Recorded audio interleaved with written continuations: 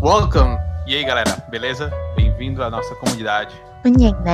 Welcome to our community. Hey, what's going on guys? It is OGC here. Today is a special day. First of all, we have a live stream tonight during maintenance, so feel free to come by. We should have a bunch of people stopping by. Today is a special day for two reasons. First and foremost, it's my birthday. Hey, why not? Also, since it's my birthday, that means it's the second specialist day. I got to do exactly what I wanted to do for my birthday. For my birthday, all I want to do is put KatieG out there as a player spotlight for Blood Moon and show off some of her skills because she is a fantastic player. So what we're going to do is we're going to go over KatieG and her profile for Blood Moon. So KatieG has 6.3 million core power. Mega Whale, in my opinion, insanely strong player, plays well above her core power against pretty much everybody, and if you're ever going to be in a war, this is the type of player that you want on your team. It's not just a number, it's a play style, and she does it perfectly. She is a level 47 dwarf at the time of recording this. She has 330, that's her highest research, and that's in her snipers, so her snipers will probably do a lot of damage. She has 341 million honor, which is ridiculous, and a tower score currently at 3,962. And we're like halfway through the season, so she's probably going to finish in the top 100 in the world, well above 42, 43, maybe even 4,400 points in the dual tower. She is insane. Let's go check out some of her replays. So this is KatieG going up against a Lich player who is also 6.3 million core power. When we take a peek at Katie's dragon, she has Noble Blood, Scales, Frost Nova, Primal Will, Blessing Swell, Pulse, and Hero Predation. Of course, the Dragonics are just ridiculous. The Lich player that she is going up against is running with an Azul Dragon, which is pretty unique for Lich. They are going with Cosmic Storms, Blessing, Swell, I'm assuming Pulse as well, Frigid Scales, Nova, there's the Pulse, Noble Blood, and Hero Predation. And for their dragon, they are really high with Dragonic. When we look at the stats for everything, it looks like KatieG, her Bazarix and her Nora went absolutely ridiculous. And also, it's good to point out here that the Lich player is using level 17 troops, meaning they just have like absolutely ridiculous stats. Really good, like 8-star equipment. Anyways, let's jump in and let's see how KatieG does in this fight. So it looks like Katie has a top side, power side. Lich player has quite a few heroes in that top side, tons of warlocks on the bottom side. Katie opens up with the Raxius going off, and now it looks like the enemy Azul Dragon is moving up pretty far. Her Nora is able to do a bunch of damage. She jumps in deep with her Rufio to stun up all of those warlocks. The enemy's Azul Dragon end up doing their protection proc.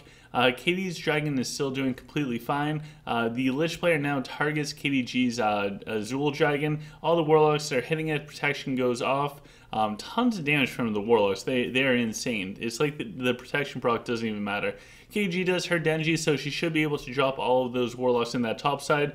The Ring of Ragnar black holes are out on both sides. Katie drops the Origin Stone down on her dragon. There's still the targeting on it. The enemy dragon is about half health. I'm sorry, they are at a sliver of health. So Katie lost her dragon, and she should be able to take out the enemy Azul Dragon momentarily to kind of balance everything out. Katie has just about wiped the top side, but it looks like something happened to her Denji, and now the enemy warlocks are all targeting her Balrog. Her Nora moves up, and if the Nora can do one of the big cluster bomb things, it should be able to take out all of the warlocks, but the warlocks took down the Nora. Now the warlocks are starting to come down towards the bottom. Katie is doing fine going up against the skeletons. The mechs will win it in the long run. There's targeting down now on KatieG's Ophidius, who drops. The enemy still has their Ophidius up. Katie's Jax is going absolutely huge, and her Jax is able to hit the backline heroes. Drops Ophidius one time, about to do it for a second time. The warlocks on the top are starting to move down. In the bottom side, the mechs are doing a fantastic job chopping away at all of those filthy skeletons, and KatieG's Jax is actually going to clear out everything on the top side. So it looks like it worked out pretty well for her. The Warlocks and everything in this bottom portion are now just going up against Max. It's a relatively standstill. However, the Max will win it in the long term. So we'll speed this up just a little bit towards the end, and KatieG's Jax is able to just pump out enough damage at enough proper targets where she's able to walk away with the win. So for the 6.3 mil 5 symbol person, great job. KatieG, amazing job. So now we have KatieG, who is 6.3 million core power, going up against a 7 million core power dwarf player. We saw KatieG's dragon. Let's check out the dwarf player's dragon. They are going with a ruby dragon, which is surprisingly dangerous, especially with the conflagration or whatever that skill is, along with cosmic storm, magic swell, energy pulse, the scales, arcane blessing, and then they also have the arcane scales, interesting, in hero predation. They have 159 in all of their dragonics, so this dude is no joke. Like, if we take a peek at their sniper's attack, they have 1.5 million damage, 9-star equipment. That is just ridiculous. Absolutely insane. When we look at these stats, it looks like Katie won in both might and command. The enemy won a pretty decent bonus for stamina and magic. Let's go check this out and let's see how KatieG did this. So it looks like it's power side versus power side on this bottom portion. We have the Raxius Suns coming out right at the beginning. And it looks like the Azul Dragon is doing pretty well so far. The Ruby Dragon is also up. There's a Rufio leap in on KatieG's snipers on that bottom portion. Katie leaps her Rufio in behind the Ruby Dragon to really shut down some of their attack. KatieG collapses the bottom side, which is huge because now her Jax, her snipers, and her Azul Dragon can move up. Protection proc goes off for the Azul Dragon. The Ruby Dragon is still pretty much at full health. The enemy used a black hole on all of KatieG's snipers. And the Azul Dragon is starting to drop wicked low. They're down to a sliver. The enemy Ruby Dragon just did their protection proc, which that's so much CC that's coming out against KatieG's snipers. First, you had the black hole, followed by the protection proc that does into the Ring of Ragnar.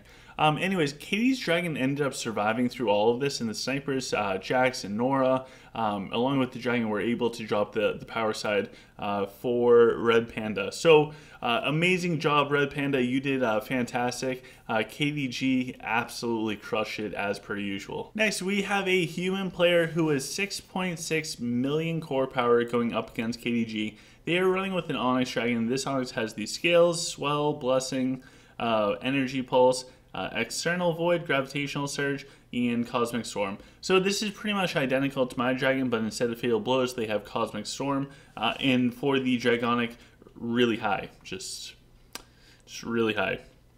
So it looks like in this, Katie actually lost in all stats, and the enemy Nora did 85 million damage, Katie's Nora did 71 million, enemy's dragon just did insane damage at 81 million. So let's go jump in, let's see how KatieG did in this fight, and it looks like it is her power side versus more or less the enemy's Sol side. The enemy starts off with a nice Earthquake deep on KatieG. She does her Raxius procs, and the bottom side, so it's the archers and the Nora and everything going up against Katie's mechs, so hopefully her mechs can hold the line, so to speak. And on the top side, now that most of the black holes and everything is off, now her snipers can get busy at work. Her Denji is doing a bunch of spins, which is going to do a significant amount of damage to all of those swordsmen. Although these swordsmen are still super tanky, it's absolutely wild.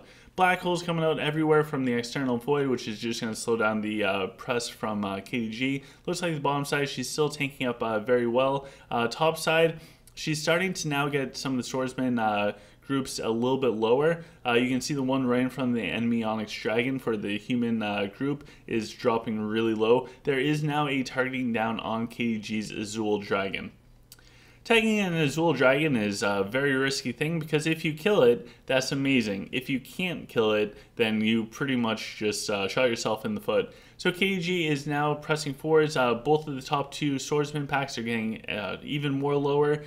She's able to press forwards in this top section. On the bottom side, it looks like she has, out of her 3 packs of mechs, it looks like health-wise she's down to like 1.5, so she still has half strength for mechs.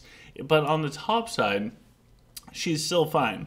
Like, she still has a bunch of snipers alive. She still has a pack of mechs up there, and her stall side is still stalling out pretty well. Important to note, in all of this time, her Azul Dragon is still up. That means all of the DPS from those archers that are hitting her dragon, or actually hitting the mechs in front of her dragon, it hasn't been used to kill off the important things such as snipers and or the Azul Dragon, which has the targeting on it. Ring of Ragnar Black Hole just ended, and it looks like KatieG is jumping in with her Rufio as Nora does her cluster bomb into all of the archers in the backline. So the human archers are going to be crumbling momentarily. The Onyx Dragon goes down. Azul Dragon still full health with the targeting on it. Bottom side, she's still actually able to tank it out, which is just so impressive from her mechs. KatieG does the dab emoji, and the enemy does the Jax picking his nose. Now the enemy has all of their troops moving up to the tagged Azul Dragon. Katie does the thumbs up because great sportsmanship, and it looks like now it's just going to be finished off. So to the 5 symbol person, really good fight. KatieG, this is absolutely epic. And for this last fight, it looks like a 3 symbol player going up against KatieG. 3 symbol player is playing Rockin' and has 7-star equipment and stuff like that. As far as the Onyx that they have Swell, Blessing, Pulse, Scales, External Void, Cosmic Storm, 3 Hole Punch, and the Hero Predation. So this is just like the dragon that we just saw with really high Dragonic. When it comes to the stats, it looks like Katie won in both Might and Command. Enemy won in Magic and Stamina. You can see that Katie's Bazarix did a ton of damage, so I'm assuming her Bazarix lived for a little bit. Now let's jump in and let's see how this goes. Okay, so it actually looks power side versus power side as far as like the heroes and dragons and everything. Katie has a wall of mechs out there. She starts off with the Raxius.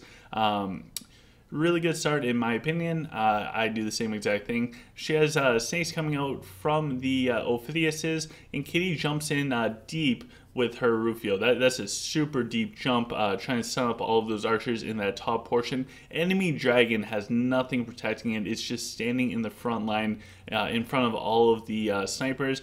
External Void's coming out, which is going to slow down the snipers a little bit. Katie's dragon is still at full health. She's actually going with an Onyx. We forgot to go over this, but her Onyx is identical to mine. So it has the 3 holes, the External Void, Fatal Blows, the 3 damage skills, the Pulse, Magic Swell, and Blessing, along with Hero Predation. Way better drag Onyx than mine.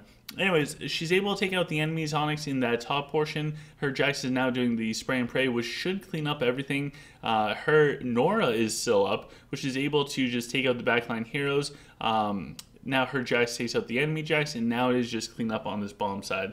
So to the 3 symbol player, fantastic job, man. You did amazing. KatieG, this is just epic. Straight up epic. So I'm very happy to say that KatieG is in Blood Moon. I'm super happy. This is one of those players that I've been looking forward to actually playing with for a very long time. She's definitely much more of a veteran when it comes to war than I am, and probably most of the people here. But she's a stand-up person, a good friend, a supporter of the channel, and a absolute monster on the battlefield. So KatieG, thank you for being with us in Blood Moon. I hope you enjoyed the player spotlight.